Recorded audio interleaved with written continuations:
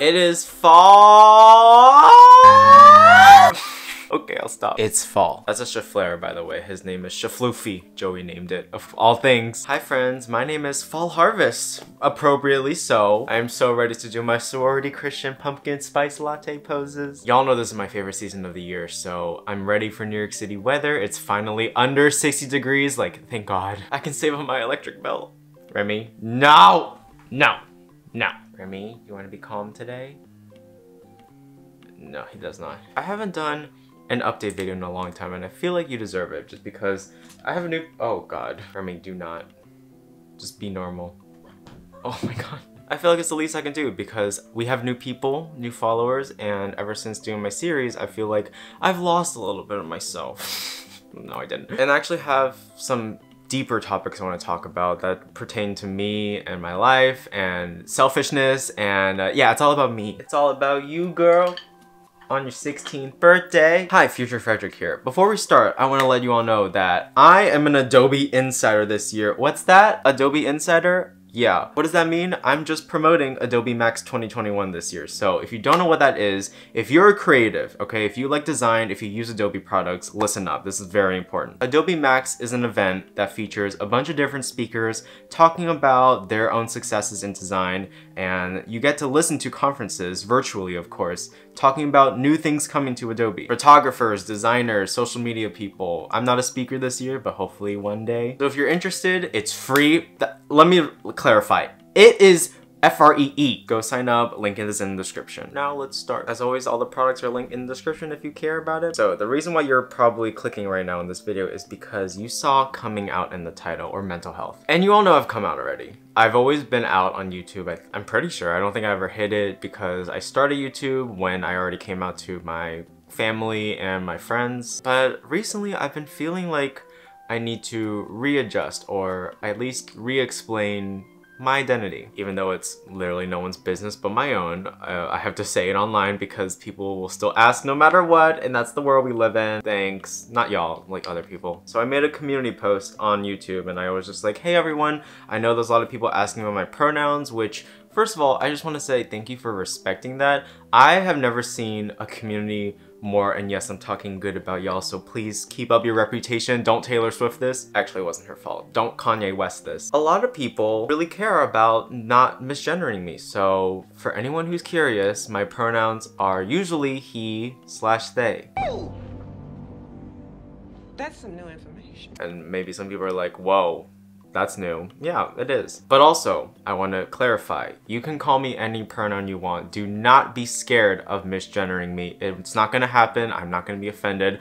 Unless it's a slur, of course. And just by saying that, it already raises a bunch of comments saying, oh my God, I didn't know you were non-binary. I'm not. Actually, I don't know. And I don't care. I don't want to know. I'm fine not knowing for once in my life. And I'll explain this in another video. I've always had some qualms about TikTok and, well, I always hate TikTok, but I always thought the way we care about labels in the queer community is a little bit toxic now, to the point where it's like, oh, because someone didn't state their sexuality, they can't do XYZ or else that's queer baiting. Or someone like makes one joke on TikTok and it's their boyfriend and then everyone's like, honey, he's obviously gay. The thing they do with Shawn Mendes, like, I get it's a joke within our own community and it's like a kiki. I'm not saying we can't joke about that, but you have to think about what that other person feels. And don't say, oh, he's a celebrity. He's a freaking human being. Like, how would you feel if everyone questioned your sexuality as a kid? Oh wait, they did. Let me stop. But it's annoying. You don't want people to be up in your business, so why do we allow it with other people who are on a platform? Because we already dehumanize them by saying idol, icon, etc. That's for another topic though. For me personally, seeing everyone talk about what non-binary means and seeing my own friends come out as it, I checked myself. I was like, do you care if someone calls you they, Frederic? And I asked some friends, I was like, can you just call me that for a little bit? Like, I want to see. I want to test it. And I didn't care. And then I thought more about it. I was like, well, I usually joke about like, she's this, she's a queen, and that's just like a joke we say in general. But then I also realized I don't care if someone calls me that, even if they're trying to insult me, because I am confident with myself. Remy, get out of this. get out of the ring light. And I know that might upset people. They're saying like, why don't you care about it? Like that allows people to misgender us. But I disagree because it's my identity. It's my own expression. So what someone else does to me should not affect you and your expression. Do you get what I'm saying? Everyone cares about other people's businesses, sexualities, identities, or whatever, like the whole 9 yards. But what does that have to do with you? Unless it's negatively affecting the community, like, you know who, let it be.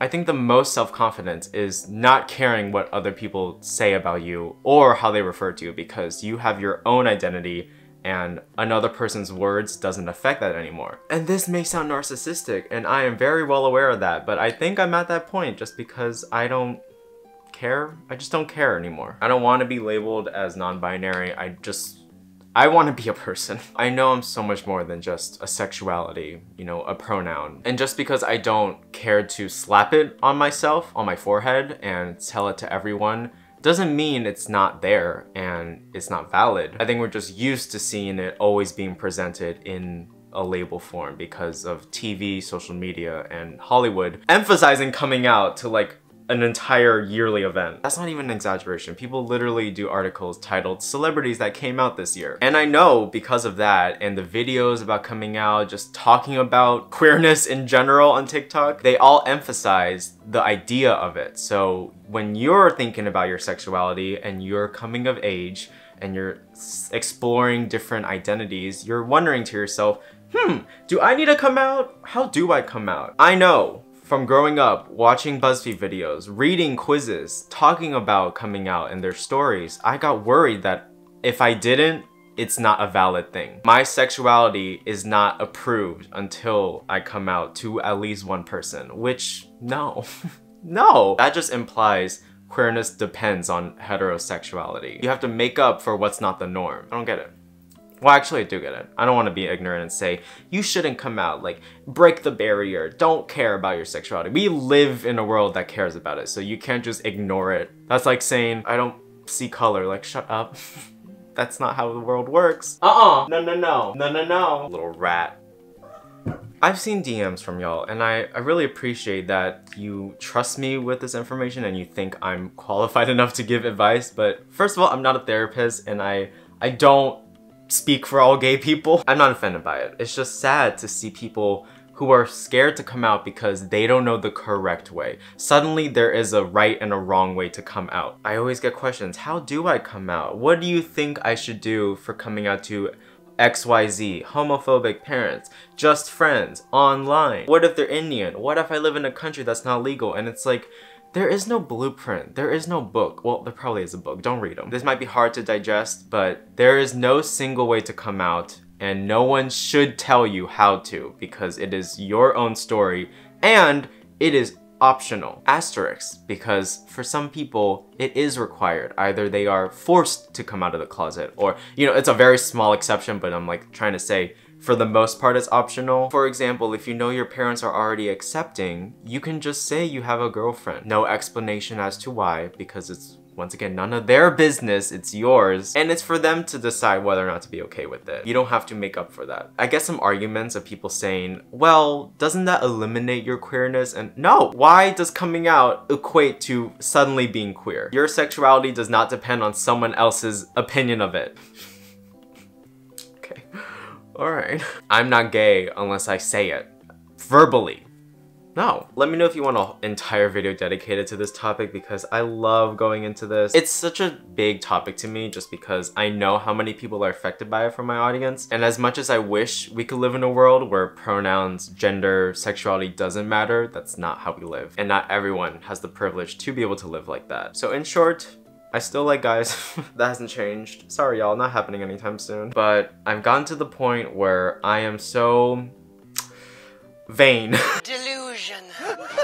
Convince yourself. And I'm confident with myself to not have to think about how other people are going to view me. If someone on the internet calls me something else, don't yell at them. And if someone asks, politely just answer. That brings me to mental health and confidence, because that plays an obvious role as to why I'm here right now. Because it's autumn, everyone's gonna start talking about seasonal depression again, right? And I understand it's a thing. It's like, yes, because we have shorter days and there is less sunlight and we typically have cloudier days, we feel more depressed. And there is a science behind humans not getting enough sunlight and leading to depression. Why do you think Alaskans are so happy? I'm not kidding. There is a study on sunlight and happiness. But I feel like when we all talk about like, ugh, it's just seasonal depression, it kind of negates depression. It's like, oh, it's because of the season. Forget about brain activity. It's because leaves are falling and turning red. And I used to do that too. And it's not like I don't blame anyone for saying that, but my point is, I don't want y'all to downplay your feelings. It can almost be invalidating, in my opinion. So just be wary about your feelings. Don't go to TikTok for your mental health advice, please. Look who decided to join. He finally got his zoomies out. So I want to give some context as to how I typically feel each year, because I've said it in a video a long time ago. I go through these things when I go back into college where my YouTube, and this is gonna, I need to do a warning. My emotions are tied to how well my YouTube channel does, and that is not a healthy thing, and I'm working very hard on it. And I know I care about it a lot just because it's my job and it's my dream career. So of course I will be upset if it's not doing as well. But I got into this loop of, oh, don't you dare, you betray. I got into this loop of thinking I cannot be happy unless this does well. And for other things, you know, I can't be happy unless my grades are good, unless my relationships are good, unless I have a boyfriend. And since taking this class called Science of Happiness, which if your school has that in college, take it. You learn so much about yourself. I'll do a video on classes in the future, but I learned in that class that we tend to bring happiness after success. Once I get into college, I'll be happy. Once I have a job, I'll be happy, which does not last, because the moment you get that part, suddenly you're on the next thing to make you happy. We don't allow ourselves to celebrate before the victory. And that makes me upset because it's true. It's true. It's Ollie London true. Same. Everyone does that at some point. But lately, I've been feeling, I guess, the most stable. I don't know how the best way to put it. Probably because I do have a boyfriend who keeps me in check. But I have a person who's there for me now. And I have someone I can fall back on when I'm down. I don't have as much stress in my life besides college and YouTube. Before in high school, it was getting my parents to accept me, getting friends in high school, dealing with losing friends, relationships, being single, getting a job because I was a cashier, and YouTube, and school, and college. Like, the things that high schoolers go to. God help you all. I don't know how you're surviving Zoom, but just know, I'm proud of you. And you need to tell yourself that more. Why do you think TikToks that say, hey, just a reminder, you're doing good, there's so much comments saying, thanks, I needed that. We don't give it to ourselves. We don't love ourselves as much as we should because we don't allow it. We don't assume that's okay. Hold on. Why am I blending like this? This is terrible. I want to do a video on how to be confident because there are so many factors that go into it. I'm not going to be able to explain in this video. Short answer, I'm more confident now than I ever been, and I have some advice. Learn to appreciate little things you do more. Today, I made my bed. I'm gonna give myself an applause for that. I fed my fish. I fed my cat. I fed myself. Remy, don't you do it! Remy! Oh, that looks stupid. When I was at my worst place in high school, I went to my principal for help. Thanks to you, okay? Like, if you're watching, you helped me. He told me this thing that I still carry with myself today, and it's, you need to say in the mirror once every day, I love me some me. Maybe rephrase it to something less cringy. Okay, point is, learn to give yourself positive affirmations every day, or at least once a week if you're not ready for that, because some people don't believe they deserve it, and that's a hard mindset to get out of. And you're gonna say, Frederic, that sounds freaking stupid, and you know what? You are correct. But, and it's a big one, it works. Psychologically, it also works. You know that thing when people say if you force yourself to smile, you start to feel happier? Kind of happens. Why do optimists do better in school than pessimists? Why do they do better in life? Why do they tend to make more money? Optimists are also more likely to not develop a cold, and if they do get one, they recover twice as fast. Did I learn all of this in that one class? Yes, but it's eye-opening because technically pessimism is worse if you want to be better in life. Does that mean you're wrong for being a pessimist? No. Like, I'm not sitting here thinking, life is so beautiful, like I'm so excited for the future. No, I know what's coming for me. But I tend to think of optimism as appreciating what you have, taking the day one by one and not going into the future. Taylor Swift refuses to go past 6 months into the future, so What does that say about us? We should be more like her. But once I started telling myself that I love me some me, it helped me, and it turned into like a routine. It was a motto. How hard is it to say it in the mirror, Frederic? It takes 1 second. But even if you don't believe it, do me a favor. Just do it. I don't care if you hate it. I don't care if you don't believe it'll work, because give it a month or so, see what's happened. This goes beyond us as well, because most of the time, if you're someone who doesn't want to do that, you're saying, oh, that's stupid, like it's not gonna work.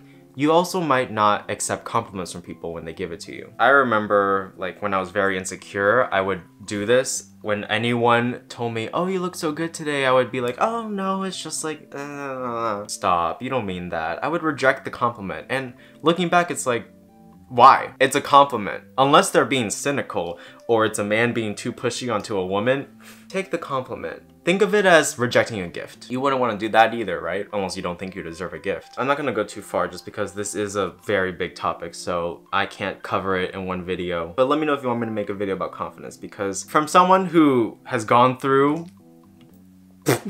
I did the roller coaster myself, there's a ton of advice that I wish I knew back then so that I wouldn't have to deal with insecurity as much. But I want to clarify I'm not perfect, because for some reason happy people on YouTube and TikTok are not allowed to be happy because suddenly we're pushing toxic positive. You know that thing where it's like someone has a boyfriend and they're just being cute on TikTok, no harm, nothing. They're just like holding hands. Comment section, at least you have a boyfriend. Wow, can't relate.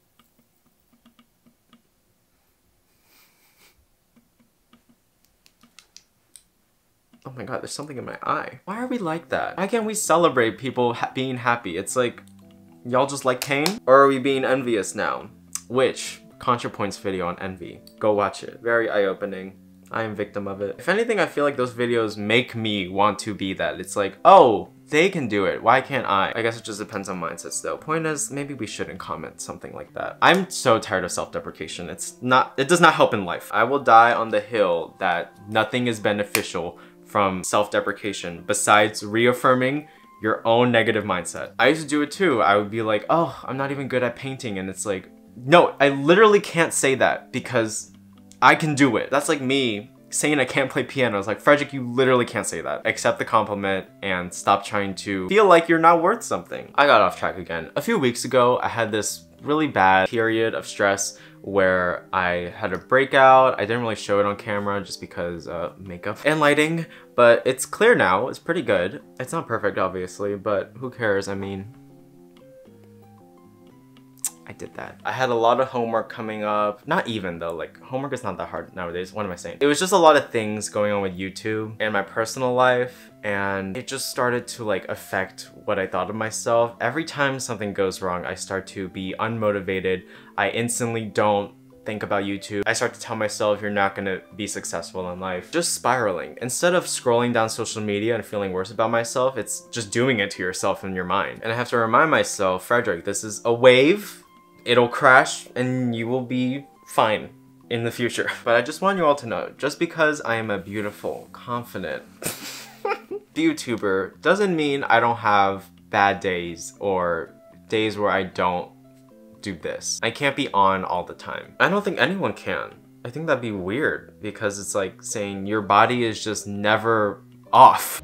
Oh wow. Like you have to recharge at some point. And I'm not saying like, oh, being depressed is you recharging. It's most of the time, if not all, we get burnout just by being successful and always, you know, striving for the best and constantly doing things. I remember I told myself I would do a video a week on YouTube, which I can do, TikToks, Instagram Reels, and then I said, I'm gonna do makeup tutorials. I'm going to work on my second channel. I have a podcast that I'm still doing and we restarted it this year. Gaming channel, I'm going to do Twitch. And then I had to remember, well, you're also in college, so like, what are we gonna prioritize? I can't do it all. Hopefully I can once I'm done with college, but that'd be so sad to do all that stuff and then not care about like friends, eating food, getting enough sleep. I'm just a machine! You're not a machine, and I shouldn't treat myself like that. So for anyone who's wondering, you know, when are you gonna stream again? It'll come, but not all the time, because I do want to prioritize myself first. And YouTube, of course. Like, I care about this more than Twitch. Sorry. Until they give me a partnership, I'm gonna be caring about YouTube, some other things in my life. If you haven't seen the video talking about my new baby kitten, this is him. He's been good. He's more normal now. I do want to get his balls off. I don't know what the word, spayed, I think? Yeah, he needs to get that done. I recently hit my 1-year anniversary with Joey. It's so weird. I didn't even know it came up that fast. And it's like I got comfortable living with him. Obviously, like I have to, you know, you should be comfortable with your boyfriend. But it just works. Like he's at work right now and I'm not sitting here like, I wish he was here. We have a good balance and I'm happy. Like, I'm very excited to see what happens next year. In terms of my future, I mean. I also want to answer this question that I keep getting on YouTube. It's people saying, when are you going to do art videos again? Listen, why did I say that? You have to listen. Oh my god. They are not going away. I've taken a break just because I physically don't have the time.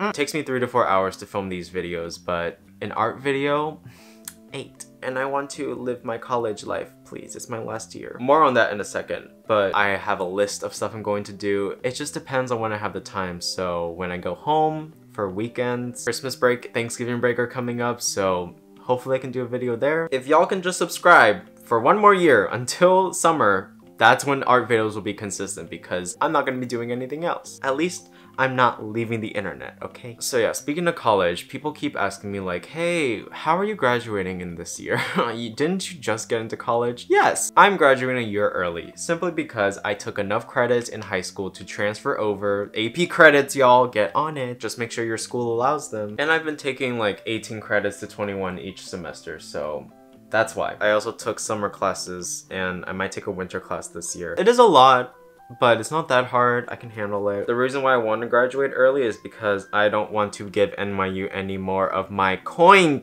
And I also want to work on YouTube more. I was this close to taking a gap, this close, y'all, to taking a gap year just because I thought I'm not getting any progress by being on Zoom. Why don't I pull the typical YouTuber move and just pause my education for now and use what I have? Because I had that fear of if I didn't do the most during like my first viral video, then I would just be irrelevant after. There's that saying that's like, oh, after your first viral video, you have 2 to 3 years to milk it before you start to die down. I think Simply No Logical said that. And I got scared. It's like, well, that is my college years. So if I just prioritize my education over YouTube, I might not have YouTube after. But if I do YouTube first, then I don't get to experience college like everyone else and then I have to wait. And I already made friends, so I still chose education because I thought it'd be doing a disservice to what I want to do on YouTube. I'm tired, y'all, of people just dropping out the moment they get famous. It's like, I don't want to promote that. That's why I love Jenna Marble so much, because she got a master's. I want y'all to pursue education and not be like, oh, because Frederic didn't do it, I don't have to. I'm not saying education is for everyone. I'm just saying it's not something we should overlook. Don't drop out of college just because your favorite person did so, okay?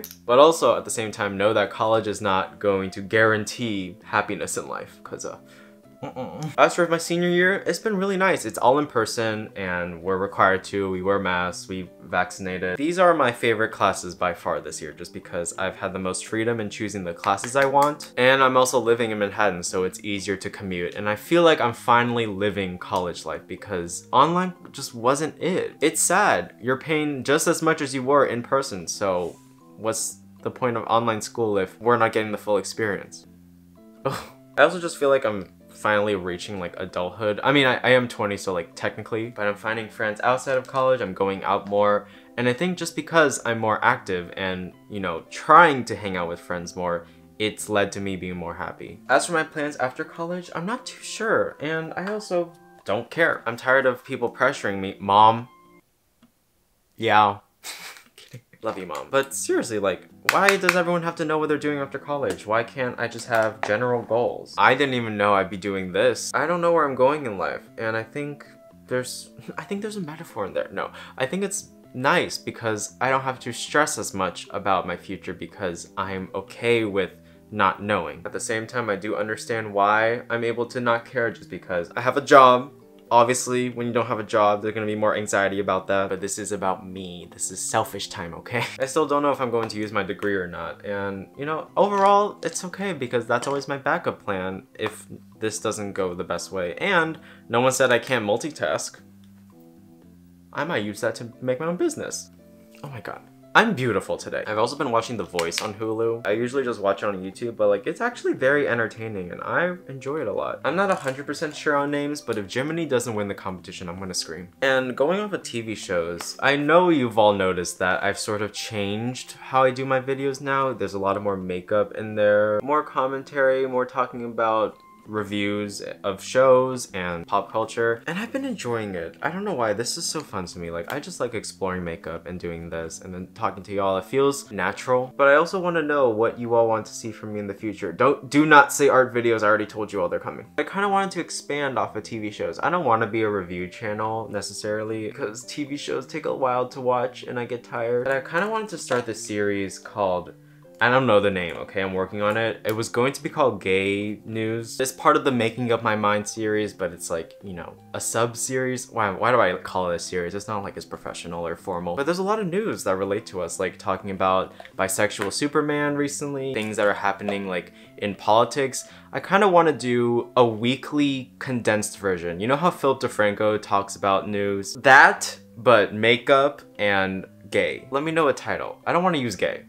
We can do better. We came up with Making Up My Mind. We can do this, y'all. I believe. I also want to do more fashion things. It's hard to do that right now just because I don't have as much light as I want to. Maybe you're thinking, Frederic, what do you mean? It's good lighting. No.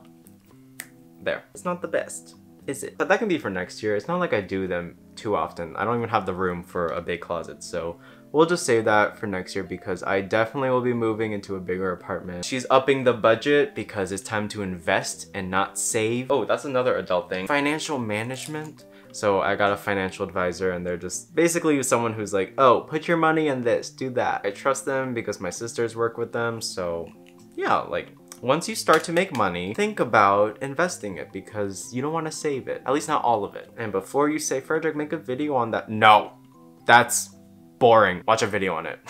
That's your parents. Also, because I've been going out more, I've just been meeting more of you all. Like, I met someone yesterday at L Train Vintage, a thrift shop here. And then I saw someone else who I couldn't tell if they actually knew me because they stared at me with their friend and then they checked their Instagram. I was like, are they looking me up? And I kept thinking to myself, do I say hi? No, because if they don't know you, that'd be embarrassing. That's also assuming people care about you enough to know you, Frederic. So that's all that's been happening with my life. I'll probably do an update video come like next month or two. I feel like it's important for me to give updates. Things that are going to be coming in the future, just be on the lookout for Halloween videos.